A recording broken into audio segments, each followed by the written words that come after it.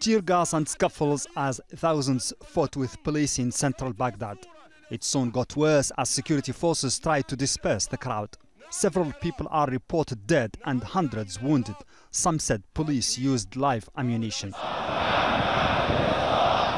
march started rather orderly but loud early on in the day.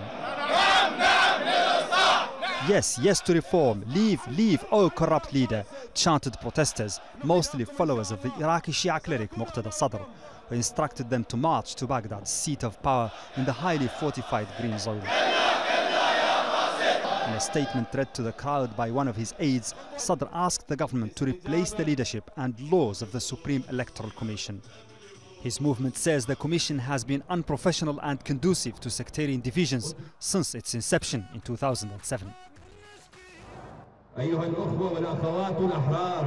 Free brothers and sisters, if you wish to march to the gates of the Green Zone to make those within its walls hear your demand to change the commission and its laws, you're allowed to do so. You can remain there until sunset, but never go inside the Green Zone today. Some are even demanding the resignation of the government. Our demand is that this government must be changed and replaced with real nationalist people in order to build a real Iraq. Stop fake elections, which bring these type of faces every 4 years. Where are the nationalist people?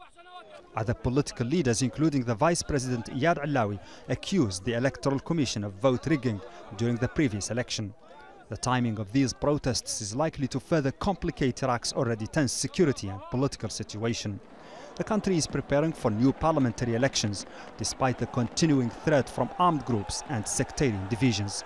Some of the Sunni political parties want to postpone the elections because of the state of unrest and large-scale civilian displacement in Sunni areas affected by conflict with ISIL, including places like Mosul. Iraq is also facing its worst economic crisis in years.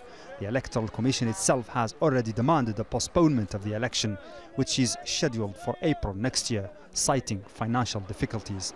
But for now, Iraq seems far from being prepared for any election.